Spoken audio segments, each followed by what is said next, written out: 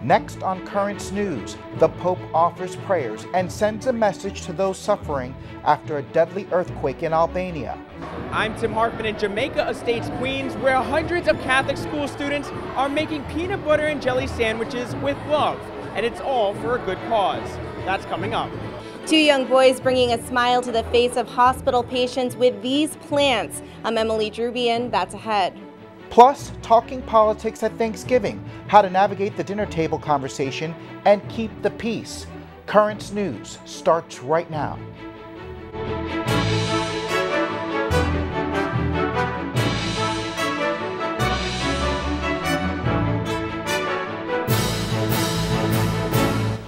Good evening and thanks for joining us. I'm Ray Mundi. Pope Francis is back at the Vatican after his whirlwind tour of Thailand and Japan. Tonight, the Pope is reflecting on his journey and echoing his strong stance on the death penalty and nuclear weapons.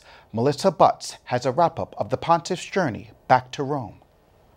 Pope Francis concluded his 32nd apostolic trip of his pontificate by speaking to journalists aboard the lengthy flight on his way back to Rome. Many of the highlights included the arms trade, nuclear weapons, and the death penalty. After a week in Thailand and Japan, Pope Francis had much to say reflecting on his trip. He explained the death penalty all the way to possession of nuclear arms is immoral. La pena di morte che è stata chiaramente detta che non è morale, non si può fare, no? E credo che questo va unito a una coscienza. Likewise, he called out Christian countries who live in hypocrisy, those who talk peace but participate in the arms trade to benefit their economy. Ma tutto quello che si faccia per fermare la produzione delle armi e per fermare le guerre e per andare al negoziato e anche con l'aiuto dei facilitatori, degli aiutatori, questo si deve fare sempre, no? E dà dei risultati. The Pope said his time at the Hiroshima Peace Memorial especially moved him. Ho ribadito che l'uso delle armi nucleari è immorale. Questo deve andare al catechismo della Chiesa Cattolica.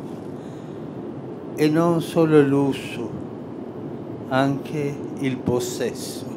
Pope Francis was also asked aboard the papal plane if he would write an encyclical on peace and nonviolence. He chuckled, saying that although he would truly like to, it will probably be a job for the next pope due to the amount of time and dedication it will take. At the Vatican, Melissa Butts, Currents News. Pope Francis took the time today to pray for the victims of Albania's devastating 6.4 magnitude earthquake. L'Albania è stato il primo paese d'Europa che ho voluto visitare. Io sono vicino alle vittime. More than 25 people have been killed and some 700 injured. Rescuers are still digging through the rubble in search of survivors. The Holy Father said he wants the Lord to bless Albania, a country he loves so much.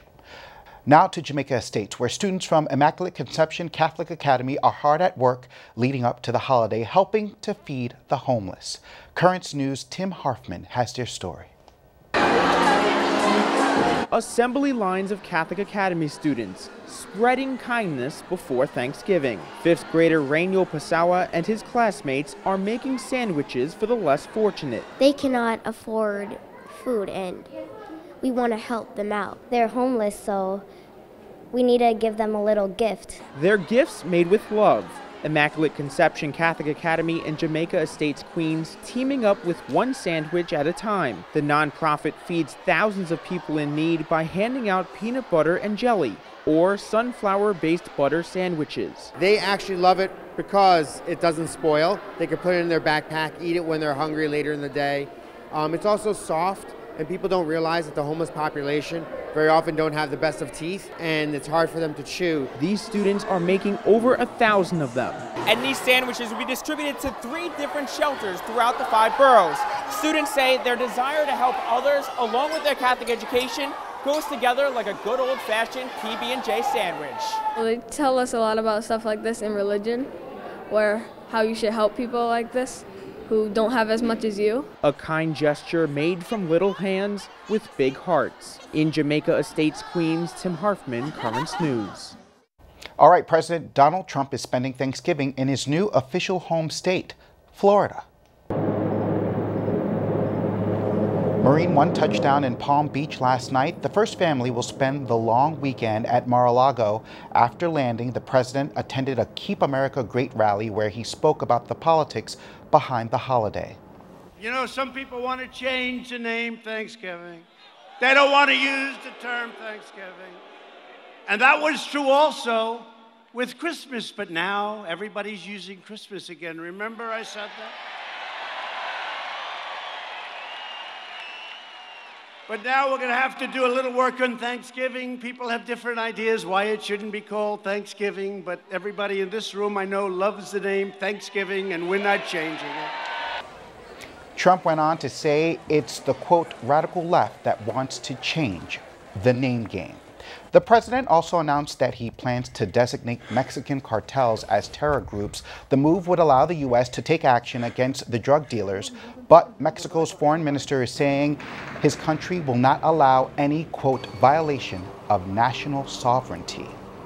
Pay up, it's the message issued to former Bishop Michael Bransfield by the Charleston, West Virginia Diocese. Bransfield has been ordered to pay nearly $800,000 in restitution for his alleged misuse of diocese funds.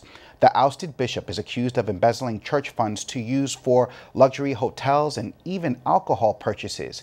We've reached out to Bransfield's lawyer for comment, but have not yet heard back. To Texas now, at least 3 people were injured in an explosion at a chemical plant that sent a huge fireball right into the sky, triggering evacuations. Currents News' Jessica Easthope is here now with the very latest. Jessica, that video was incredible, huh? Ray, it happened in Port Neches, which is about 90 miles east of Houston. The blast could be felt for miles, prompting authorities to evacuate the surrounding area. It's like the whole house was shaking. Kind of like a little mini earthquake. Authorities say the explosion at a chemical plant in Port Neches, Texas, has caused extensive damage throughout the small town. The force blew the blinds up enough when I was laying down. I could see the fireball outside. People who live nearby say it sounded like a bomb. We were sound asleep and this tremendous boom hit and the whole house shook. At approximately 1 a.m. local time, there was an explosion involving a processing unit at the TPC Group plant in Port Neches. 3 people who were working at the plant were injured when the blast occurred and were treated and released from local hospitals. The company issued a statement saying, quote, emergency responders are still working to bring the event under control and are doing so as quickly and safely as possible. Teams have been dispatched to conduct air monitoring along the fence line of the facility and in surrounding neighborhoods. We're also trying to minimize impacts to the community as well as the environment. And authorities say there are health concerns. The chemical that is currently burning butadiene can cause irritation to the eyes, nose, and lungs at acute low levels of exposure. Increased exposure could cause damage to the central nervous system. There is a mandatory evacuation to the area immediately surrounding the plant, and fire officials say they could expand that if necessary. This could have been a major disaster ahead of the Thanksgiving holiday. Thankfully, the injuries were minimal. Now it's just a matter of getting that chemical butadiene, which is made from processing petroleum, under control. Hopefully that's done by officials sooner than later. Jessica, thank you so much for those updates. Thank you, Ray. All right, Wednesday, it's the busiest travel day of the year, and airlines, trains, and highways are at a standstill across the country. Widespread storms across the Midwest and Northwest are making Thanksgiving travel difficult or near impossible tonight as 55 million people try to get out of Dodge. Minnesota is blanketed in heavy snow. A bomb cyclone is pummeling the Northwest with hurricane-force winds, and parades are in danger right here in the Northeast. high winds could ground the annual Macy's Parade balloons. There's a lot more news headed straight your way, including how a young boy is inspired to help others after visiting his sick grandmother in the hospital, and then keeping the peace at the holiday dinner table, the do's and don'ts. And later, as we take time to reflect on what we're thankful for, Bishop DiMarzio shares his thoughts for this Thanksgiving. Stay with us. We'll be right back.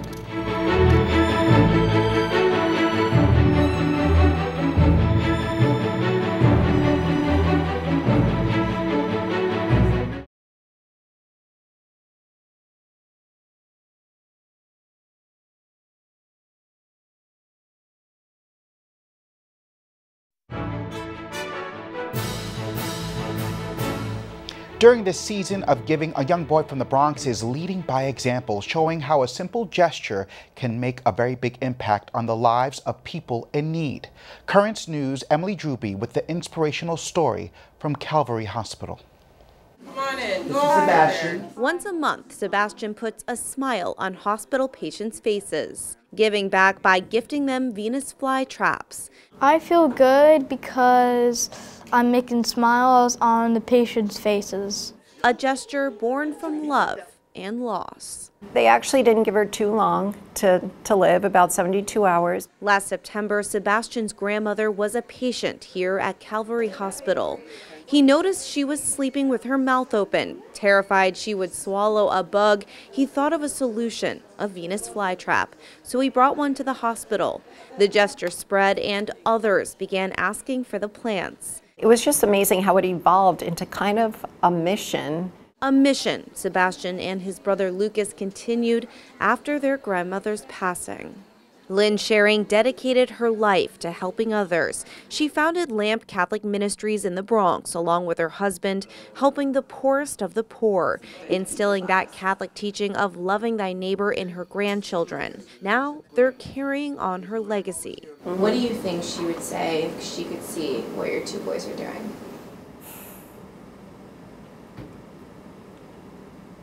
I don't even think she would have words.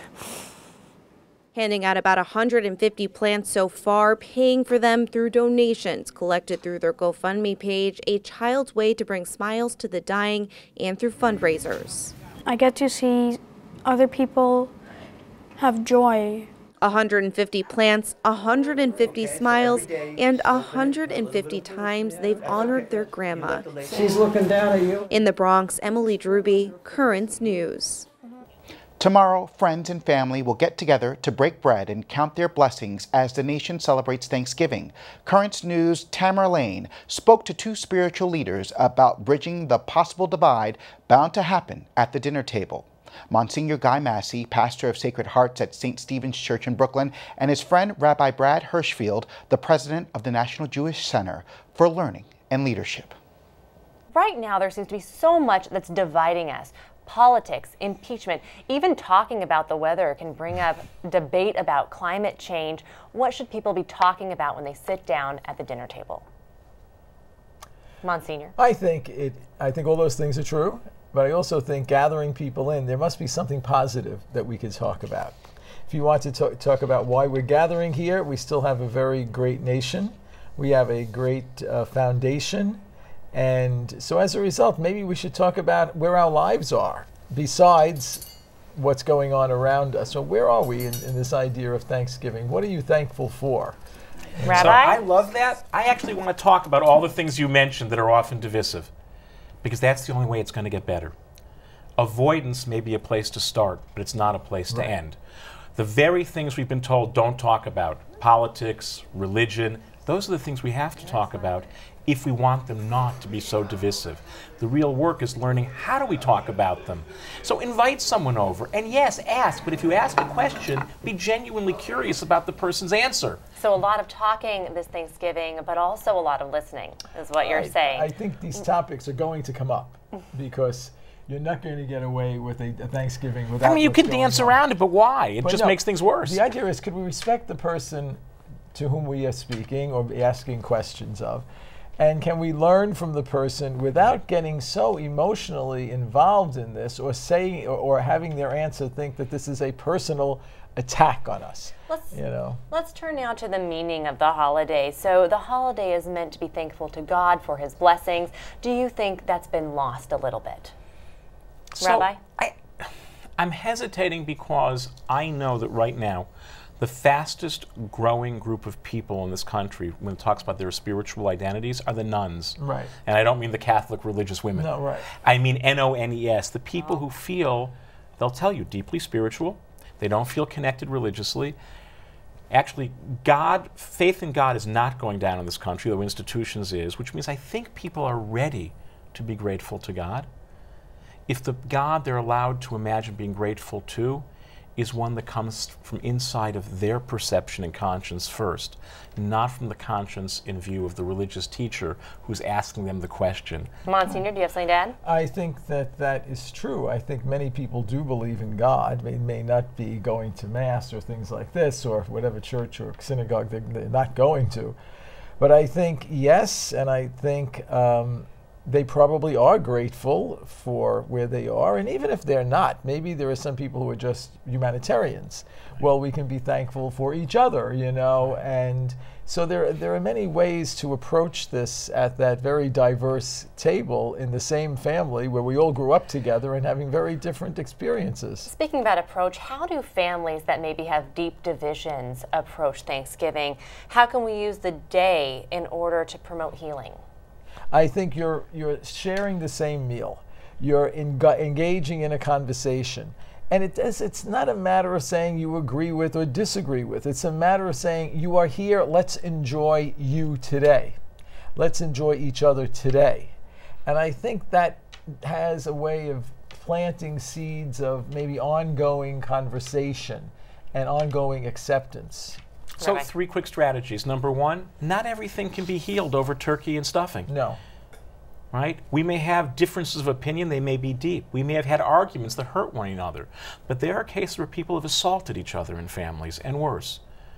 I'm not going to be the one to say to someone, somehow you're spiritually defective or you don't understand Thanksgiving because you won't bring your attacker to share a turkey leg with you. So I think there are limits to how much can be healed at any one moment. That's number 1. Number 2, you can bring someone to your table, but not to sit next to you.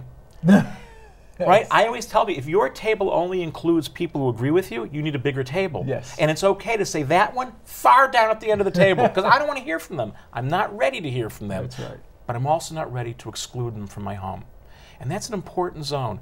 I don't want to deal with you, but you are my family, and you have a seat at this table. Monsignor Guy Massey, pastor of Sacred Hearts St. Stephen's Church in Brooklyn, and Rabbi Brad Hirschfield, the president of the National Jewish Center for Learning and Leadership. Thank you both for being with us, and happy holidays. Thank you. Happy Thanksgiving. Happy Thanksgiving. Our thanks to the Monsignor and the Rabbi for their thoughtful advice. Still to come here on Currents News, as we look forward to breaking bread with friends and family, Bishop DiMarzio shares his thoughts on the importance of gratitude this Thanksgiving. Plus, is it costing you more this year to serve up a delicious holiday dinner? The answer is next.